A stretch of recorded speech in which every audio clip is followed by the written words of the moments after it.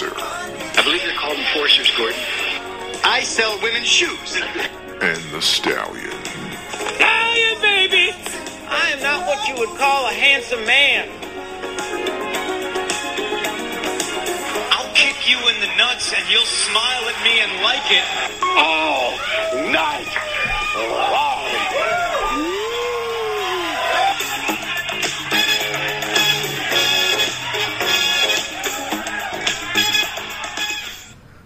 Welcome to yet another edition of the All Night Long Wrestling Podcast. He is your host. He's the Stallion. I'm the Elmer Fudd to his Bugs Bunny. My name is the Enforcer. And I feel like we're living up to our nickname of the All Night Long Wrestling Podcast. As per, it's like 2 in the morning. It feels like. Yeah, I'm going to be up till about 6 a.m. editing the show, posting the show, watching probably reruns of Fixer Upper on HGTV. I don't know why you find that to be humorous at my plight. I'm literally dying for if ever we make it, I don't even want to say big and famous. I want to say below average successful and moderately comfortable financially. That's all I have to achieve, but go ahead. We need setting the bar high. What we would need is a blooper reel or outtakes, because safe to say the bulk of the enjoyment of this show is not in the actual show itself, judging by our viewers. It's more in the pre-show in which the Stallion and I just sit at the table and banter for 15 to 20 minutes of just pure anger and frustration. And what else would you say we talk about? Well, it's not PG. We'll say that. No, it's definitely not PG. It's rated R, like your boy Xavier Woods, right? You know what? You took me to a whale A town pretty fast. Wile I think Whale Town. I think it's a golf course. San Diego. I think it means. Never mind. So here we are. Listen, it's and that's it for another episode. No, I'm just kidding. Joe wants to wrap up as per it's 10:30 at night. But listen, here's our producer is telling us we don't have a producer. That's a lie. It's Chance. It's not a producer. Yeah. So we're gonna give our predictions for this Sunday's Giant Balls of Fire. It's great balls of fire. Great yeah. There's nothing great about these balls. I'll tell you that much. No. The joke's right itself. We're going to talk about last weekend's New Japan Pro Wrestling California excursion for the first ever NJPW IWGP U.S. champion. We're also going to talk a little bit about TNA Slammiversary, or as I like to call it, Slam 15. I'm not sure what... Son of a bitch. What's the name of it? Sorry. Just make a note for the producer to edit that in post. I will. I'll have myself edit it in post. Son of a... Something like that. GFW Slam 15. And we'll probably talk... That's really it, depending on how the show goes. And we're going to talk about next week's edition of the 5 Count, which the Stallion doesn't even know what it is yet. Yeah, it's a shoot. I don't know what That's a shoot. He doesn't know. I like to keep him on his toes. All right. So where do you want to start? We got we'll start with this Sunday. Yes. Let's start Sacks with... of Fire. Great Balls of Fire. The first ever edition of Great Balls of Fire is this Sunday. It's a Raw branded pay-per-view. Probably the last ever. It's presented by Rocket League, so I think it's okay. It's got to be good. Before we get into that, have you played Rocket League? I have played Rocket League. Are you serious? Sure. You shill mark. Unbelievable. What? You actually downloaded Rocket League? Like a year or whatever ago when it came out. It was like a free download on... Is it still free? I don't know about that. I know. I have not played it in a long time. But when it first came out, maybe like a year or two ago, it was a free download on I got PlayStation 4. And I played Did you win that? Did I win the PlayStation 4? I don't win anything. So, no. I purchased a PlayStation 4. Okay. And I played Rocket League. One of the very few times that I've played games online. And with some folks from my previous employer, and played a little tag team Rocket League action. Let me get this straight. Yeah. You and people from your job played Yes. Rocket League together? Yeah. That sounds awesome. Like, you have a really good job. It wasn't at my job. No, but like you People from my job. that's really cool that you guys have like that kind of relationship. Yeah. When I go to my job, I get spit in my face. Yeah, I quit there, and I don't talk to any of them anymore. But, I mean, at the time, it was a good... That's a shoot. We're shooting from the hip, it was cowboy. a good time. So, presented by Rocket League. Hold on, I kind of wasn't done with Rocket League. I just want to bring up something real quick. Texas. Do you remember Mutant League Hockey? Or I do. Is Rocket League anything like that? Not really. I think it's more of a... it's kind of like a soccer type game, but it's with cars or trucks or things like that. So you kind of play in like an arena, and it's like 2-on-2. You can do tag teams and stuff like that, and that's pretty much it. They have I forget what it is, like 5-minute periods or something like that, and you just try to score more goals than the other team, and that's. I'm gonna download that when I get home while you're wrapping this up in post. Yeah, let me know how it is. I'm sure you'll get through a few games before I finish getting the show posted on the internet for everybody out there to hopefully listen to. Okay, back to...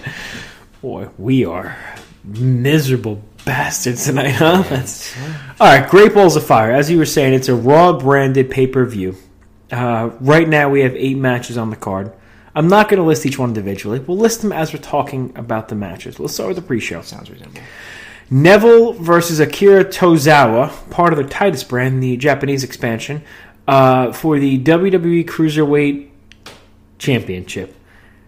Neville is probably the second longest reigning champion on the show, and having this match on the pre-show is a slap in the face of all that is good in the world.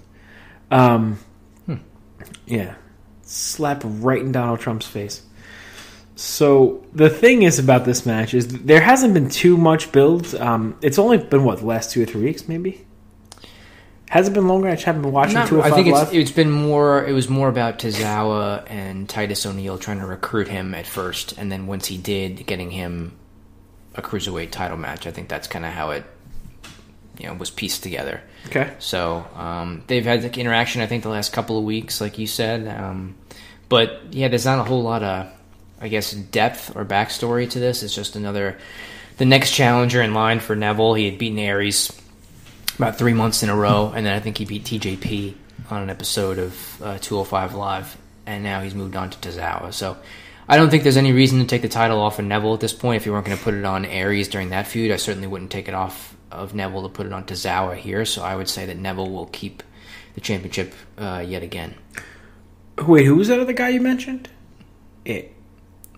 Austin Aries. Where's he? A double A missing. There were some interviews I read where he indicated he might be taking some time off to nurse some injuries and things like that. I don't know how true any of that is, but he has not been around very much since then. No, and that's maybe that's why they didn't put the title on him. But I agree with you. I like Tozawa, and I think he's a great talent, but I also don't think he's the guy to take the title off of Neville, because Neville's had the title for so long now that when the title comes off of him, it should mean something. And I don't know if Tozawa is the right guy to do it, unless you have Titus. I still wouldn't do it. So I'm going to go ahead and say Neville keeps the title on this one. Mm-hmm. So I guess we'll go to the tag team title match. It is a 30-minute Iron Man match for the Raw tag team titles, and it's Cesaro and Sheamus defending against the Hardys. So it was just made an Iron Man match this past Monday on Raw. I have no desire and no disrespect to anybody to see the Hardys in a 30-minute Iron Man match at this point of their career. Is that fair? Is that unfair? It's okay. I don't know. I don't have high hopes for this match, and I think Sheamus and Cesaro need to keep the titles. I'm also done caring about the broken thing. I think it's past its prime. It's lost its luster. The bloom has fallen off the rose, and any other quip you want to put there. I think the Hardy Boys gimmick itself is a little bit stale, and I just think Sheamus and Cesaro need to keep the titles more than the Hardys need to win them. So I'm going to say Sheamus and Cesaro. Yeah, I agree with you. I would keep it on Sheamus and Cesaro. I mean, I think they've done a nice job as a team, as they've kind of spent more and more time teaming over the last however many months it's been, probably since late last year.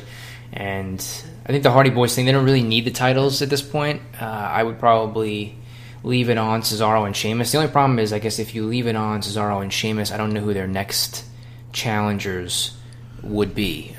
If there's maybe as far as a babyface team would be concerned, because Enzo and Cass obviously have broken up, and the other teams on Raw are the Revival and Anderson and Gallows, and unless I'm forgetting somebody, I'm not sure who else is a good team to challenge them. So that'd be interesting to see what they might do with that. But I would still keep the titles on them. I wouldn't switch it back to the Hardys either. I can't name another tag team on that show. I really can't. Yeah, I there might be somebody that I'm missing that's obvious, but I don't think I am. Because like New Day went over to SmackDown, and the Colognes went over to SmackDown. And I don't know if there's anybody. I'm sure there's probably, if there is somebody else on Raw, we're definitely forgetting. But those are the teams that I remember. And that's bad if there's another tag team on the Raw that we're forgetting. But Enzo and Cass split, and then the Anderson and Gallows and the Revival have been not really doing a whole lot. And the Revival came in as heels, right? Yeah, they were heels. So I mean, you could do a Sheamus and Cesaro versus the Revival, but where have they been? So who really knows? But I don't know. 30 minutes is a long time for the Hardys to go in an Iron Man match on a WWE pay-per-view here, so without any kind of ladders or anything like that. So we'll see. The next match on the card, I'm going to call this one the Stallion Special. This is The Miz with Maurice, Bo Dallas, and Curtis Axel, the Miz-tourage, against Dean Ambrose. I like what the Miz has been doing. He's been kind of poking the bear with Ambrose the last couple of weeks, and I swear to God, I did not mean. I swear to all of our listeners, I did not mean that with the bear thing. I promise you, I swear on anything. You know how I feel about the dancing bear gimmick. I think the dancing bear gimmick is money. I think it's a gimmick that's got some legs. It's upsetting. But this week on TV, Miz kind of buried Ambrose. He kind of said he used to be edgy and he used to be this, that, and the other thing, and now he's kind of a run-of-the-mill chump and it means nothing. And I think maybe Ambrose has to turn it on and go back to that whole more of a badass dude and even channel some of his early CZW roots. I want him to take a sickle to Bo Dallas's forehead and then use a weed whacker on Curtis Axel. This is turning into a violent... Is there something you'd like to talk about, maybe, before we move on to the next? No, I'm just saying, you're going to say Dean Ambrose... You have people attacking each other with weed whackers. Listen, that pales in comparison to what Johnny Moxley was doing before he came to WWE.